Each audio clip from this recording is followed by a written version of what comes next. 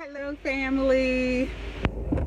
So in case you were wondering where the hell have I been, I got suspended from YouTube. I'm not going to do a video on it right now, but I will upload a second video explaining to you guys why I got suspended from YouTube.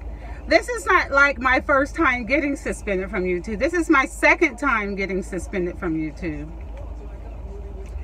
And my first time getting suspended was from a video, one of my earlier videos when I first started on YouTube. Someone had found that video, I've forgotten all about it, and reported it. Okay, so now this particular video that I got, they took it down. It was about a celebrity and they just took it down. But I'll tell you guys about that at a later date. So, why isn't Africa Bambaataa, or Bambaataa, whatever he called himself, sitting his big ass in jail? That's what I want to know. Let's go back to everybody that defended his ass. Lord Jamar, in his own way, defended him. Professor Griff, in his own way, defended him. KRS-One, damn sure defended him. The Zulu Nation defended him. Grandmaster Flash and Grandmaster Melly, or Mel, whatever he called himself, they all defended this bastard. I'm saying that most of these dudes ran in the same circles, right? They are all suspect as hell. I question all of their sexuality.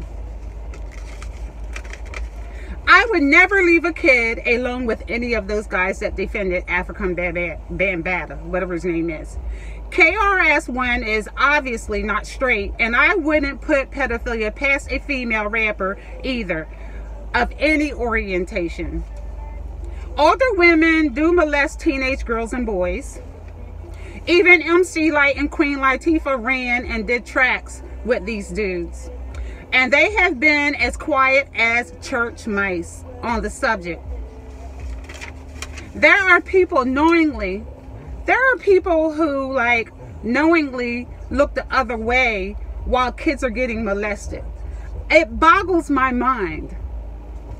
Apparently, everyone in the Bronx River houses and surrounding neighborhoods knew that Bambaataa was a pervert and that he had a revolving door of little boys.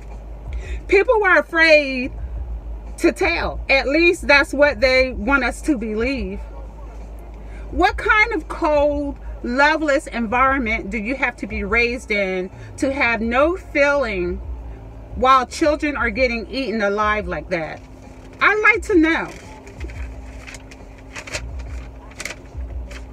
People who defend this demonic shit is just as guilty as the demon who does the sick shit.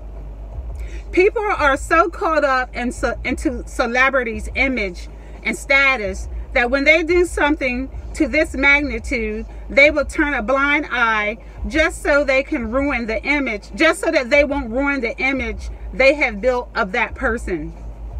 This celebrity worship shit has got to stop. Listen, I give zero fucks about Bam's contributions to hip-hop. I give zero fucks.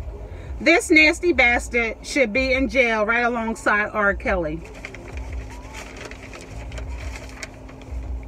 And all of these Bam supporters needs their fucking head examined and stick them inside the cell with Bam and R. Kelly.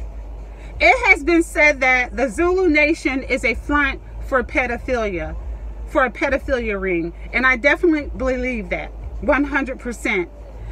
It's a whole pedophilia and homosexual cult, and those involved in it are afraid to speak out.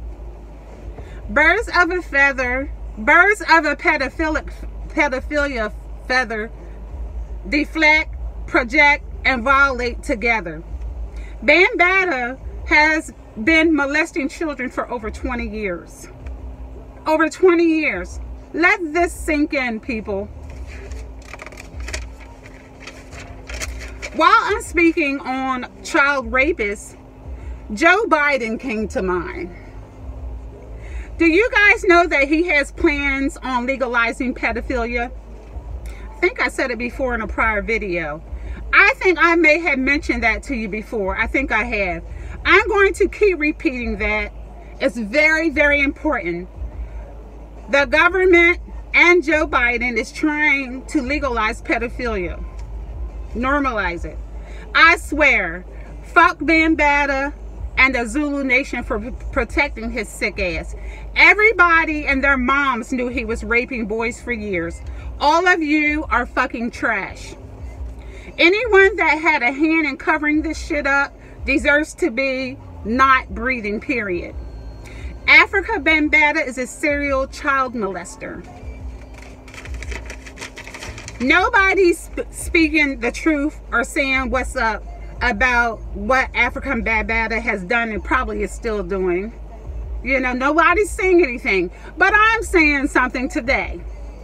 I was molested by a family member. Everyone in my family knew about it, and they acted as if it never happened. In fact, they hid this information from my father. I was not the only person in my family that this dude molested. Albert Johnson, that's his name, Albert Johnson, is a weird and sick pervert and deserves to spend the rest of his life in prison. This happens all too often in black families. But that's another topic I'll save for another video. Right now I'm talking about boy butt chasers. Kevin Donovan. Kevin Donovan is the Kevin Donovan is his government name. You know what I'm talking about. Afrika Bambaataa. His real name is Kevin Donovan. Kevin Donovan, Bambaataa, whatever you call yourself, I'm calling you out. Booty Goon. My nickname for you is Booty Goon. Q-Tip, Baby Bam of the Jungle Brothers, and Queen Latifah all are part of this sick ritual of homo sex and pedophilia. I'm giving the game the side eye. I'm giving the game the side eye. Yes, I am. Why? Because I found out that he's into sick pedophilia shit too. The game, yes. And let's not forget Wyclef. Remember Wyclef from back in the day? He was having sexual relations with Lauryn Hill when she was just a teenager and he was already a grown-ass man. Why has no one ever called his ass out? I think Wyclef was like 18 or 19 and Lauryn was literally like 12 or 13. Everyone in that industry are indeed pedophiles. Charlemagne walking his weird ass around because the little girl was too scared to testify against his sick ass. That's the only reason why Charlemagne is still walking his sick ass around. Then Diddy out here smashing little boys who are minors. The game is still pretending to be straight. Jayceon, you're a clown. Let's talk about Prince. Prince was walking on the borderline of pedophilia, okay? When he met the little girl Monte, I guess that's her name, that he married her when she was like 17, I think. I think she was 17. But I believe he married her. He met her at 17, but he married her when she was 22. Which still don't make it right, you know? But Prince dated many barely out of their teens young girls. What do these sickos find so fascinating about children young enough to be their children? What? It's really sick to me. Technically, he wasn't a pedophile, but his choices in teenage girls or barely grown girls was very suspect.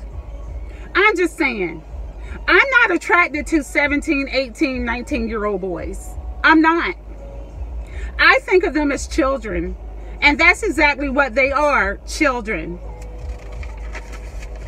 Drake has been known to text underage girls. Yes, Drake, I'm calling out you. He has been known to text underage girls. It has been a pattern for him for many years. And he also likes boys. Tyga likes little underage girls. You know what? Tyga, I have never heard not one song by him. If anyone has ever heard a song by Tyga, please put it down in the comments. I have never, ever, ever, ever heard not one song by him. I'm sure I wouldn't like it anyway. Anyway, side eye. I'm side-eyeing Lil Wayne. I heard some shit about him too. I don't want to keep bringing up Jay-Z, but if the shoe fits, pedophilia knows no political affiliation, no religion, no race, no culture, hell, not even gender. Anyone can be one. So people who are very adamant that one person is for sure not one are full of nothing but hope. Beyonce, I have not forgotten you. We all know that Obama's moist ass is involved in a lot of perverted shit. Tekashi allegedly raped a 13-year-old kid. Nobody talked about it. I can't recall him doing any time for it. Kodak Black is allegedly a child molester too. Is he out of jail yet, by the way? Rape, murder, torture, and mutilations occur very often in celebrity culture. Believe me when I tell you that all of the world's leaders and royalty and celebrities are involved. Question: why do y'all think Britney Spears went crazy? Britney was being raped on a nightly basis. This is why she shaved her head and had a mental breakdown. Her parents offered her up to be sacrificed. Allegedly. Listen carefully to what I'm about to say, family.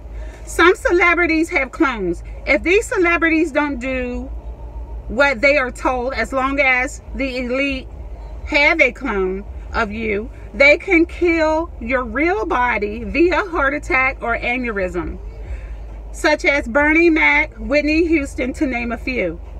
After they killed your real body, they activate the clone of you in the cloning centers, turn your pain sensors all the way up, and torture you to death 1,000 or more times. This is known as mega deathing. They did this to Paul Walker and Chris Benoit, the wrestler, and these sick Illuminati members have made a music video of what they did to him after they mega deathed him. The government don't want the public to know just how advanced technology really is. New technology is usually hidden from the public as long as possible to keep us skeptical about things like this. Cloning tests on animals already started decades ago. Just think about where they are now. Some of the artists that I've mentioned, I think they didn't expect their deaths. They already made enough money off of them, but they clone those they're worried about losing too soon. Kodak and Gucci.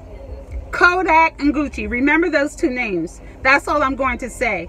Some of these people you are looking at have been dead for years. I'm just saying. You don't have to believe anything I am saying. I'm just asking you to think about what I've said. Stay woke, family. Love you guys. Toodles.